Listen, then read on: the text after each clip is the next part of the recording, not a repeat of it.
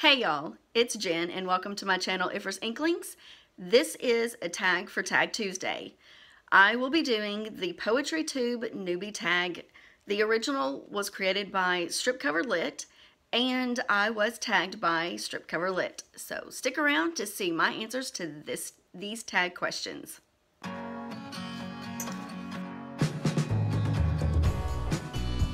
This is Tag Tuesday, and I am doing the PoetryTube Newbie Tag that was created by Adrian at Stripcover Lit.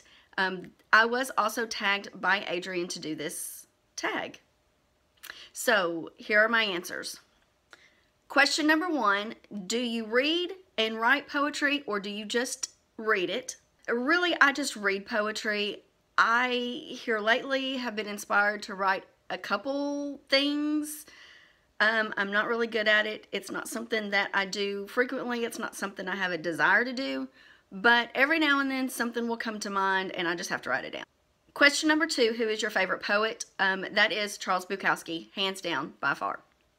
Question number 3, what is one question you would ask your favorite poet? Well, I don't know that there would be any questions I could ask Charles Bukowski. I would be probably pretty intimidated by him. Question number 4, what is your favorite poem? So my favorite poem is Prayer in Bad Weather, but it's a little crass and I don't want to read it for this, this prompt. So my other favorite poem by him is Quiet Clean Girls in Gingham Dresses by Charles Bukowski. All I've ever known are whores, ex-prostitutes, mad women. I see men with quiet, gentle women. I see them in the supermarkets. I see them walking down the streets together. I see them in their apartments. People at peace, living together. I know that their peace is only partial, but there is a peace, often hours and days of peace. All I've ever known are pill freaks, alcoholics, whores, ex-prostitutes, mad women. When one leaves, another arrives, worse than her predecessor. I see so many men with quiet, clean girls in gingham dresses, girls with faces that are not Wolverine or predatory. Don't ever bring a whore around, I tell my friends. I'll fall in love with her. You couldn't stand a good woman, Bukowski. I need a good woman. I need a good woman more than I need this typewriter, more than I need my automobile, more than I need Mozart. I need a good woman so badly that I can taste her in the air. I can feel her at my fingertips. I can see sidewalks built for her feet to walk upon. I can see pillows for her head. I can feel my waiting laughter. I can see her petting a cat. I can see her sleeping. I can see her slippers on the floor. I know that she exists. But where is she upon this earth as the whores keep finding me? And that one is in Love is a Dog from Hell. Question number 5, what is your favorite poem to read aloud? I don't typically do a lot of reading aloud of poetry, but I really do enjoy Walt Whitman's O Captain, My Captain. O Captain, my captain, our fearful trip is done. The ship has weathered every rack, the prize we sought is won. The port is near, the bells I hear, the people all exulting. While follow eyes the steady keel, the vessel grim and darling. But oh heart, heart, heart! Oh, the bleeding drops of red, where on the deck my captain lies, fallen, cold, and dead. O captain, my captain, rise up and hear the bells. Rise up, for you the flag is flung, for you the bugle trills. For you, bouquets and ribboned wreaths, for you, the shores a-crowding. For you, they call, the swaying mass, their eager faces turning. Here, Captain, dear father, the arm beneath your head. It is some dream that on the deck you've fallen, cold and dead. My captain does not answer. His lips are pale and still. My father does not feel my arm. He has no pulse nor will. The ship is anchored safe and sound, its voyage closed and done. From fearful trip, the victor ship comes with an object won.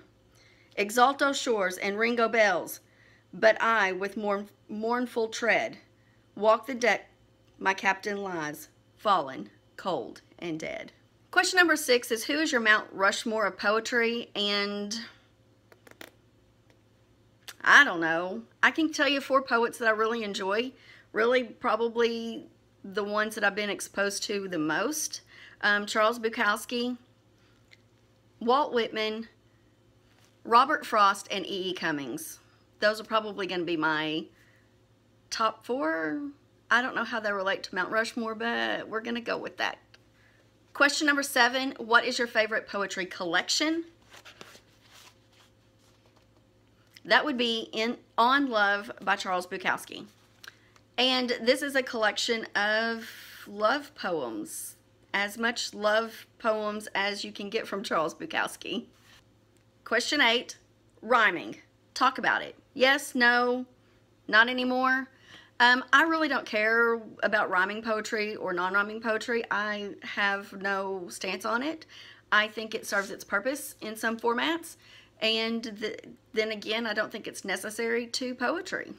Question number 9, barring free verse, what is your favorite poetic form?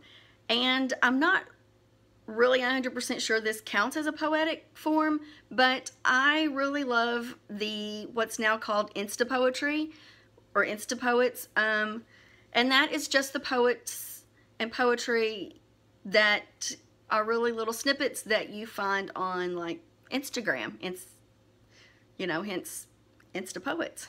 One of my favorite Insta poets is Michael Faudet, F-A-U-D-E-T, not really sure how to say that, I'm sorry. This is his most recent collection, Winter of Summers, and let me just pick one out. He does have some kind of short stories and some longer length poetries in here. But here's a good one. A Single Kiss. Just when I thought I understood love, all that it could possibly be, you came along and explained its true meaning with a single kiss. And while a lot of people don't consider that actual poetry, more of a statement or I don't know what you would call it, it's just a couple of lines. I just really enjoy some of this stuff. 10, humor in poetry or no? Yeah, definitely like humor in poetry. I think it can be cathartic, especially when you're looking at a tough subject matter like loss or, you know, grief or like a heartbreak. And even, you know, some love poems have great humor in them as well. Nothing in life has to be serious 100% of the time, and humor is a great way to dissect and dive into and kind of unpack a difficult subject matter. Question number 11, what elements do you think contribute to the best poetry? And for me, I don't really have a lot of elements that I don't know how to answer this question. For me, I really enjoy the ones that have the theme or topic or talk about love in some form. Love, heartbreak, grief, loss, those kinds of things. Something that's relatable. For me, poetry has to be relatable and accessible. Some of the older poets, like Emily Dickinson, I know I'm going to catch flack from Adrian for this one, but I don't like her poetry because it is too much symbolism is used in her poetry. Not enough real world, in your face, this is this kind of language. Charles Bukowski is accessible poetry to me because it is very much real world scenarios and situations. You can relate to it without having to dissect each line and symbolism in the poems. Now finally, who do I tag? This is by far the absolute toughest part of this prompt for me because Adrian has already tagged everybody that I follow that I would think reads poetry.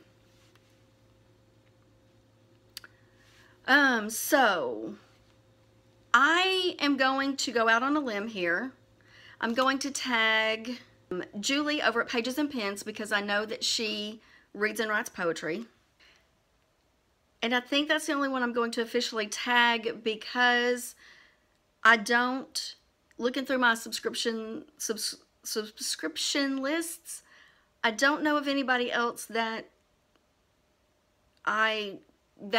isn't already tagged that does this or hasn't already done this, because several people have already done this tag that weren't tagged.